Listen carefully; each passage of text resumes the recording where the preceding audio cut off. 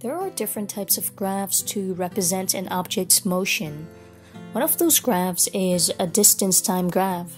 For a GCSE exam, not only do you need to know how to draw a distance-time graph, you also need to know how to interpret a distance-time graph.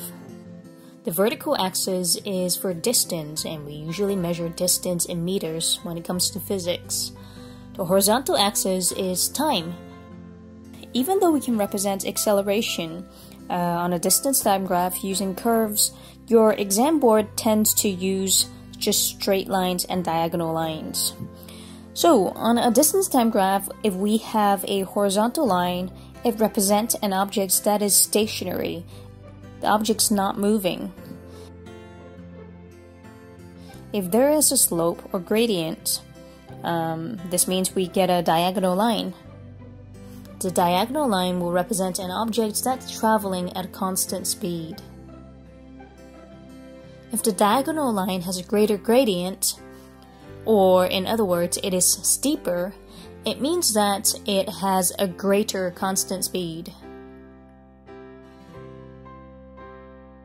An object that is stationary has a speed of 0 meters per second, so that's pretty easy to tell.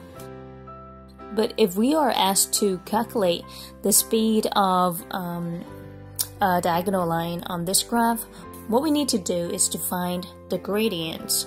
I'll give you an example.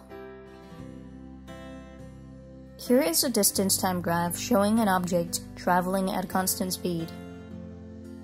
If you were to just take away one single point from this video, make sure you understand that on a distance-time graph, the gradient represents the speed of the object. The question now is, what is the speed of the object between, let's say, 5 and 20 seconds? Think back to your lesson in math. You would have learned how to calculate a gradient. Remember rise over run? So on the graph, I'm going to mark out my triangle to obtain my gradient.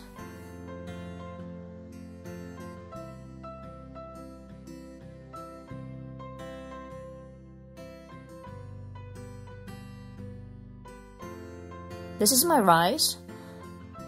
So I take 4 and subtract 1 on my graph. So that gives me a distance of 3 meters. And horizontally, I get 20 minus 5. That's gonna give me 15 seconds.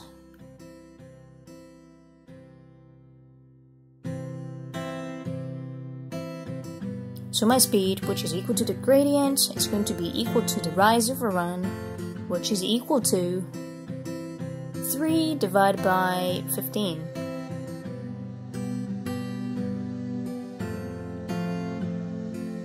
Now in physics, we don't tend to leave answers in fraction.